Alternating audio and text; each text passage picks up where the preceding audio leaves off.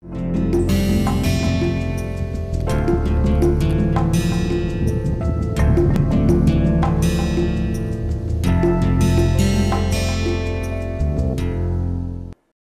the last lecture we have discussed about Rolle's theorem. So, what does this theorem say? This says that if we have a differentiable function on a closed interval a b, which is continuous on the closed interval and differentiable on the open interval a b, if f of a is equal to f of b, then there exists a point in which the tangent at that point is parallel to x axis. Now, one can, that means it is parallel to the line which joins this a and b. So, one can suppose I have this function. Now, this is my f of a, this is a, this is b. Now, I have the line which joins, let me draw it more carefully. I have the line which joins f of a and f of b. Now, one can ask this question that does there exist a point C in which the tangent will be parallel to the line joining f of a and f of b. So, this is b f of b and this is a f of a. So, the line joining this, the slope of this line would going to be f of b minus of f of a divided by b minus f a. So, what we are asking is that does there exist a point C in which the tangent which is going to be parallel to this line, this means the slope is going to be the same. Okay, so, as a matter of fact, the answer to this question is yes. So, that is called the mean value theorem.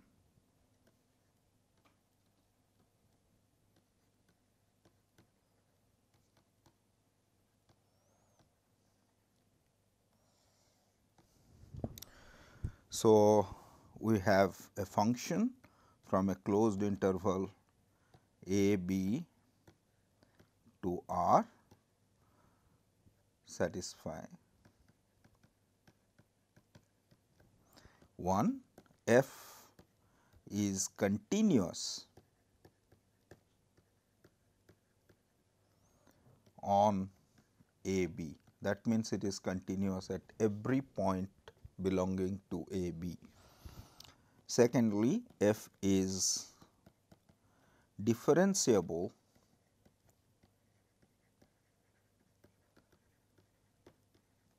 on open interval a b. Then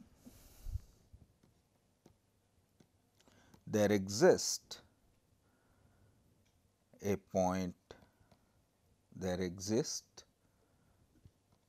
C belonging to open interval a b such that f tangent at that point, slope of this f prime of C is equal to f b minus of f a by b minus of a. This is so, then sometimes we will later we will use that if any function which satisfies these two condition, that is f is continuous on the closed interval a b and differentiable on open interval a b, we will call that m v of a b. That is, m v is the mean value condition on a b. So, the proof is an application of Rolle's theorem. So, we need to construct a function in which we can apply Rolle's theorem. So, let us take g define g of x, this is equal to f of x minus the slope of the line times x minus of a. Now, f is a continuous function, second part is of course a continuous function. So, g is continuous, g is continuous on closed interval a b. Now, f is differentiable on open interval a b, x minus of a, this is differentiable everywhere, therefore, g is differentiable on open interval a b. Now, g of a, this is equal to f of a minus, this is a minus of a is 0. So, this is f of a. Now, g of b, which is equal to f of b minus f b minus of f a. Now, this is b minus divided by b minus of a into x is b. So, this is equal to f b minus f b plus f a.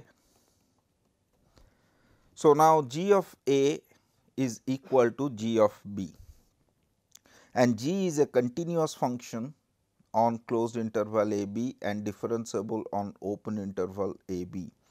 Therefore, by Rolle's theorem,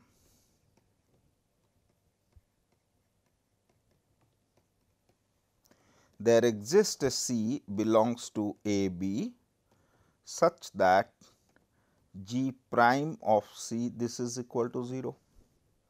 Now, what is g prime of C? Now, g prime of C is equal to f prime of C minus f b minus of f a divided by b minus of a, because derivative of x minus of a is 1 and which is equal to 0. This will imply f prime of C is equal to f b minus of f a divided by b minus of a. So, this is the proof of the mean value theorem, which has lot of application, and some of the application we are going to see it now. Okay, so, now think of it some applications.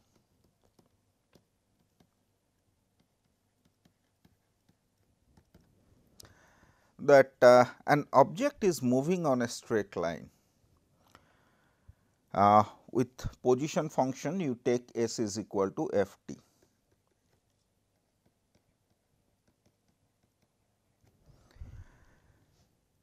Therefore, for average velocity,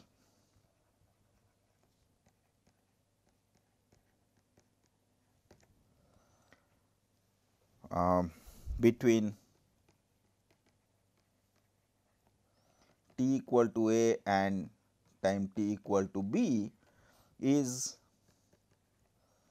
f b, the increment f b minus of f a divided by b minus of a.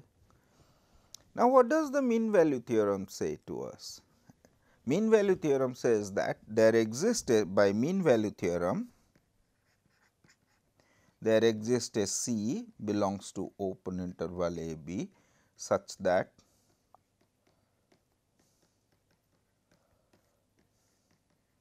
is equal to f prime of C.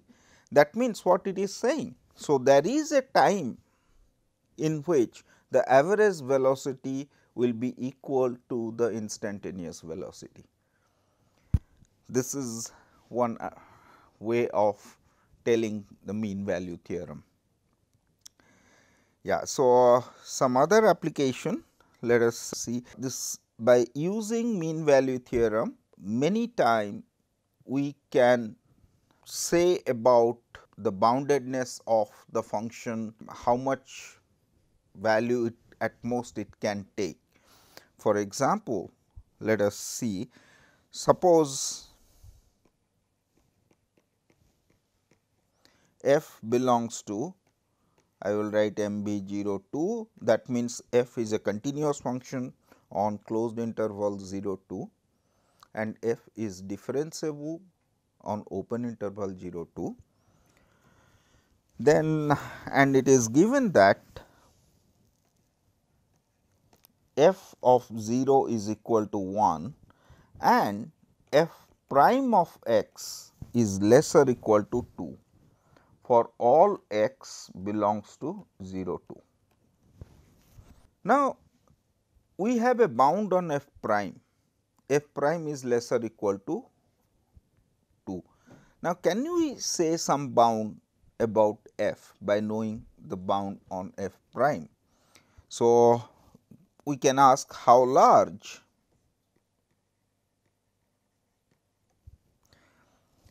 f of 2 can be. So, let us see, f of 2 minus of f of 1 divided by 2 minus of 1 by mean value theorem is equal to f prime of c for some c belongs to 0 2. Now, we had given that f prime of x is lesser equal to 2 for all x belongs to 0 2. Therefore, this is lesser equal to 2. This will imply f of 2 minus f of 1 is lesser equal to 2. Okay, so, f of 0 is given to me. So, let me start with 2 minus of 0. So, this is lesser equal to 2. So, f of 2 minus of f of 0, this is lesser equal to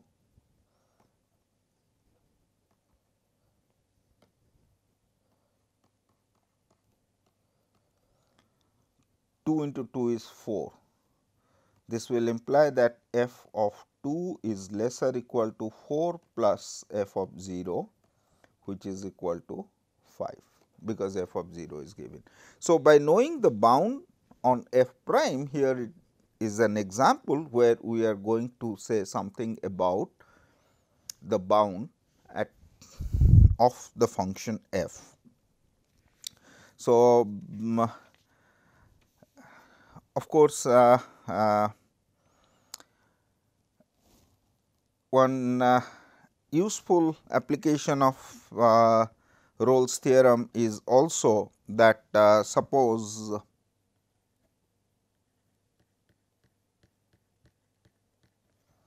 f from a b, or rather I will write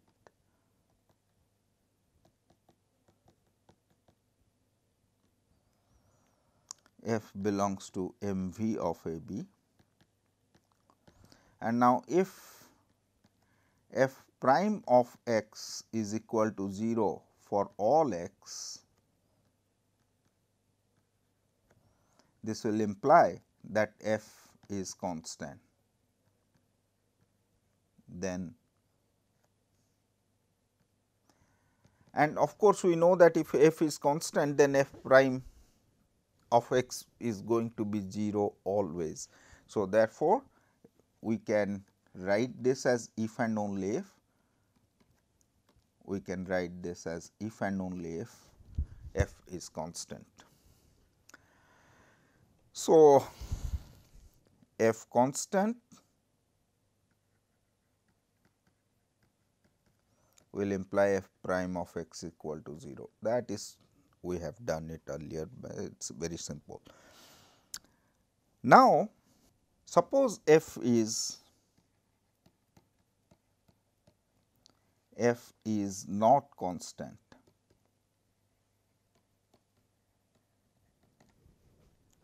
Suppose f is not constant, then there exists a x naught belongs to a b such that f of x naught is not equal to f of a. So, this will, and by mean value theorem,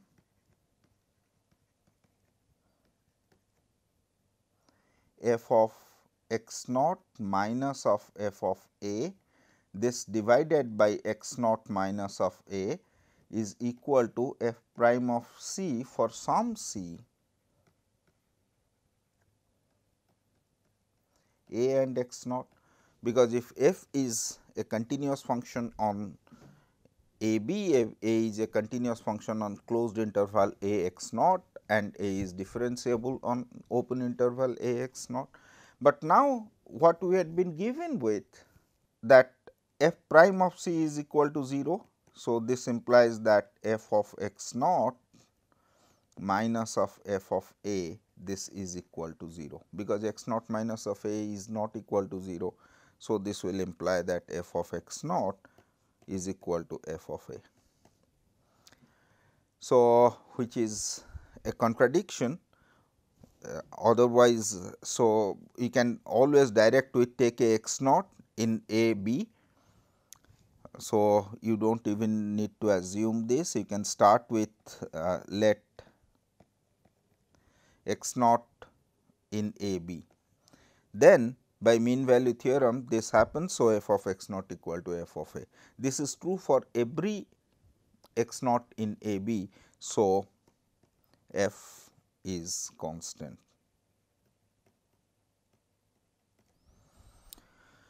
Okay. Now, one word of caution I would like to say is that let me go to the another. Let f is from open interval 0 1 union 2 3 to R. The domain of f is 0 1 union 2 3. Define f of x is equal to 1 on 0 1 and 2 on 2 3. Now, in this domain f is a differentiable function, because if your x lies between 0 1, then f prime of x is equal to 0, because that is constant function on 0 1, in the neighborhood it is going to be constant. So, the ratio Newtonian quotient is going to be 0. So, f prime is 0. Now, if x belongs to 2 3 open interval 2 3, then you will always get a small neighborhood in which of x, which is going to lie inside 2 3, and then for the derivative if you do, you are going to get 2 minus 2. So, that is 0. So, then also f prime of x is equal to 0, but f is not a constant.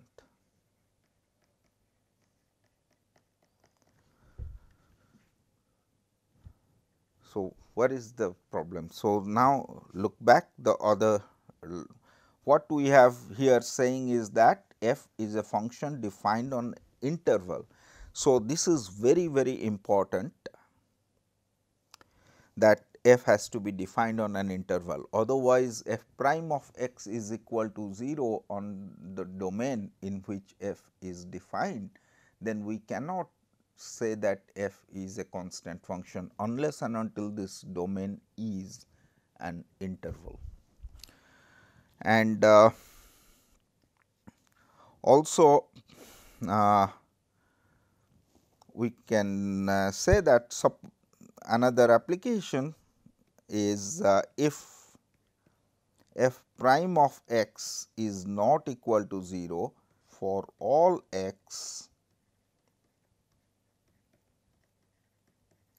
a b, then f is 1 1. So, this is an application of actually Rolle's theorem. So, f is 1 means what we want to show is that if f of x is equal to f of y, then x has to be equal to y, right. So, now if f of x is equal to f of y,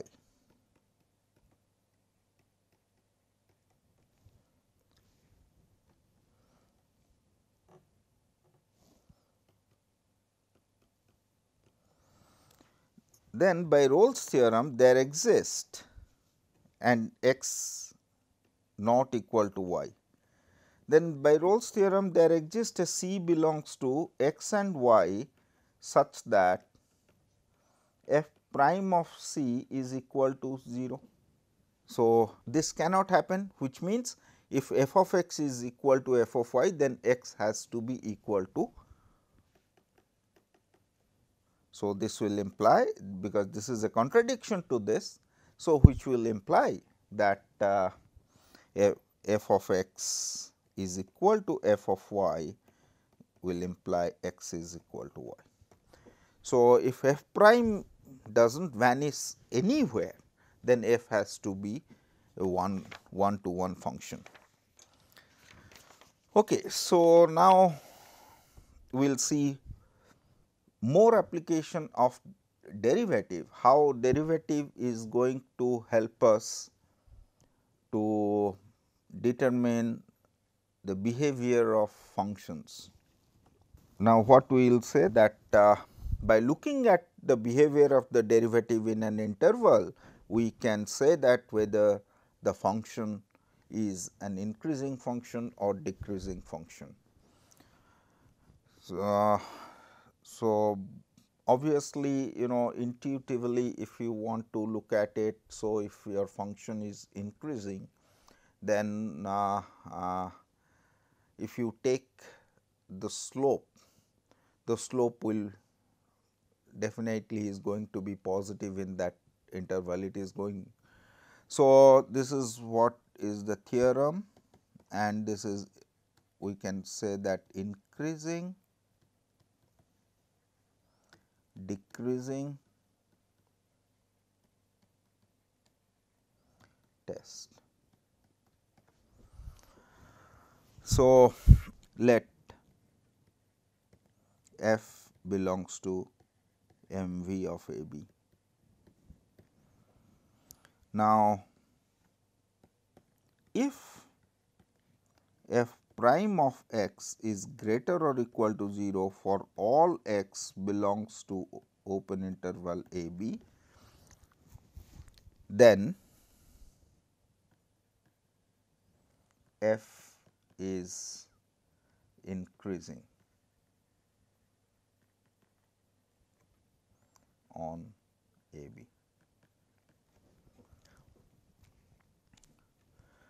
And if f prime of x is strictly greater than 0, then f is strictly increasing.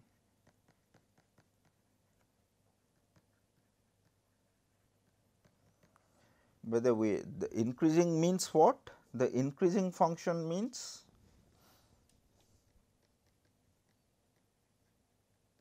we have discussed about it earlier. So, just to recall, if x is less than y, then f of x is lesser or equal to f of y, that is increasing. Strictly increasing is x is less than y will imply f of x is strictly less than f of y. And similarly, we can say about the decreasing function, that if f prime of x is lesser or equal to 0 for all x belongs to a b, then f is decreasing. Similarly, if it is strictly less than 0, then f is strictly decreasing. You see, the increasing and decreasing we are only talking about in an interval. It is not that about a point if f prime of x is greater than 0, then we can't say anything about this, because this is only information about a point. So, for the increasing and decreasing what we need is an interval. So, in the interval if f prime is positive, then we say that it is strictly increasing. If it is negative, we say that it is strictly decreasing. Okay, so, the proof is not very hard. Now, if x is less than y, then look at f of y minus of f of x. This is equal to f prime of c into y minus of x by mean value theorem, because f of y minus f of x divided by y minus of x, this is going to be f prime of c. Now, suppose it is given to us that f prime is greater or equal to 0, y minus of x, y is bigger than x, therefore, it is positive, therefore, this is greater or equal to 0.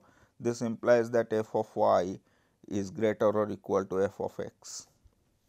If it is strictly greater than 0, this guy is strictly greater than 0. So, therefore, it is strict inequality will be there. So, f of y will be strictly bigger than f of x. Similarly, for the decreasing, you have this is equal to f prime c is negative, but in any case y minus of x is positive. So, this is going to give you the proof is exactly same for the decreasing function. So, let us look at a quick example. Let us take f of x is equal to x to the power 4 minus of 8 x cube plus 22 x square minus 24 x plus 3. Find the intervals where f is increasing or decreasing. Now, you can see that f prime of x I can find out minus 24 of x square plus 44 of x minus 24. So, this is equal to, if we factorize it, then we can see it very easily that this is going to be x minus of 1 into x minus of 2 into x minus of 3. Now, for x greater than 3, f prime of x, this is going to be positive. So, f increasing, because this is positive, this is positive. Now, 2 less than x less than 3. Now, this x minus of 1 is positive, x minus of 2 is positive, but x minus of 3 is negative. Therefore, f prime of x is negative, f decreasing. Now, 1 is less than x is less than 2, then this is positive, this is x minus 2 negative, x minus 3 negative. Therefore, negative negative is positive, f prime of x is greater than 0. So, f increasing. Now, x is less than 1, this is negative, all the 3 quantities involving the factor of x is negative, f prime of x is negative. So, f is a decreasing. So, this is what we see, that I mean using the derivative we can predict the nature of the function, whether they are increasing or they are decreasing. So, we will see more applications of the derivative in the next lecture. So, thank you.